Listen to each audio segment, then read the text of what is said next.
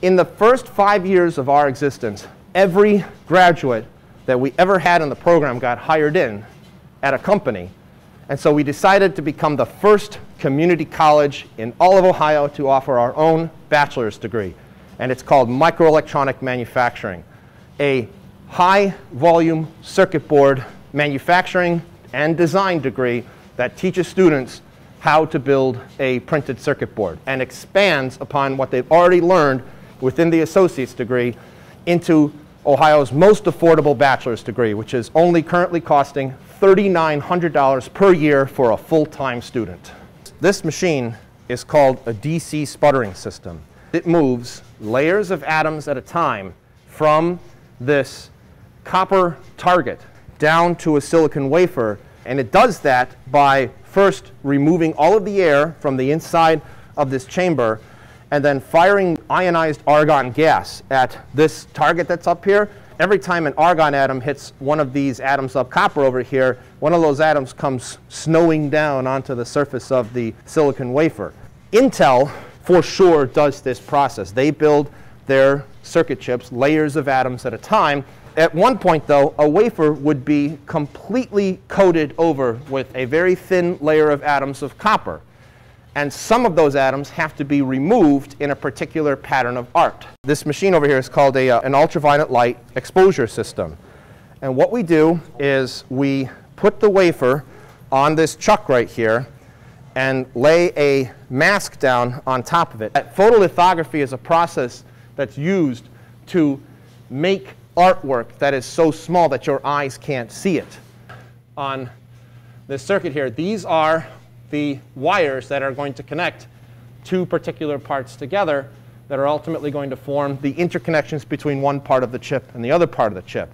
So we sputter down the copper, then we put a pattern of artwork down using photolithographic processing, and then through wet chemical etching, we're able to provide additional processing that allows the artwork to come out on the silicon wafer, and then we move to the next layer, and then the next layer, and the next layer.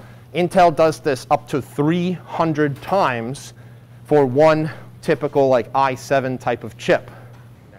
So once all of the layers have been completed, you might get something that, for instance, looks like, let's zoom in a little bit closer with this, and you can see that there is a lot of intricate level of artwork that is ultimately applied towards making all of the little interconnections that connect one of the bits up to another bit, one part of the chip up to another part of the chip.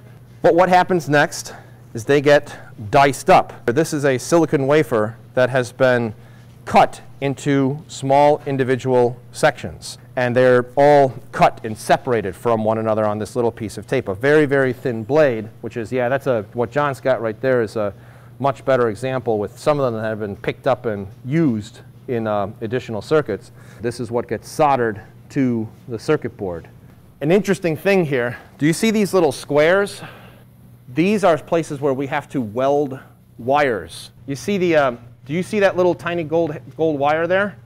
This machine welds that wire down to where the chip is using a friction thermosonic, like a heat and friction type of weld. We put the chip on this little heated chuck that's over here. This would come all the way down and weld that wire to the inside of the chip so that it can be connected to its package. So I'm going to take out some of these circuit board components.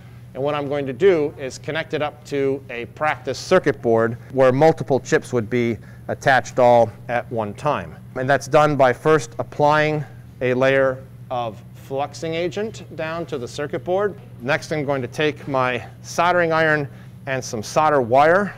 I take the soldering iron to melt the solder, and I move the circuit board component into place, and then I let it go. As soon as I let that cool back down, though, it will turn to a solid and form the both electrical and mechanical connection of that circuit board component. It goes through like you showed it, it stays in that panel. These ones are the gas. Right, so you take the bare board like this, and we run it through these machines, and it ends up and puts all the parts onto it and then solders them down. Yeah, it's kind of like peanut butter.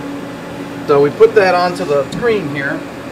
So what we do is, all those holes represent where solder is going to get placed down, and then the parts get put down on top of the solder, and then it all melts together. You can see that came down.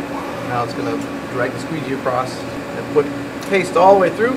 That's a really quick process, right? So that took just like 5 or 6 seconds. That would have taken somebody an hour and a half to do that by hand. So now there's paste on every one of those pads.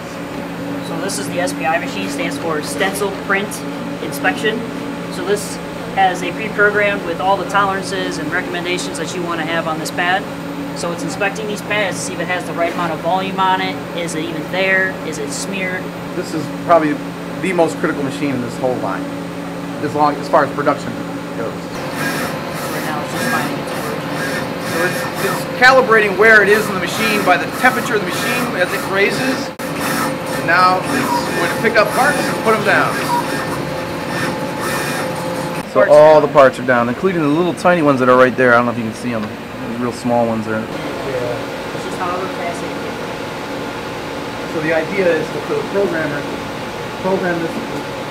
What angle we have it has all to be these put down. different zones. Each has a It's got a specific preheat way, zone, because it's polarity, like then it's got the actual baking zone, then it's got the cool down zone. So the zones slowly increment so it doesn't thermal shock these boards. This circuit literally is just kind of for, we do these for demonstration purposes. This circuit literally just blinks.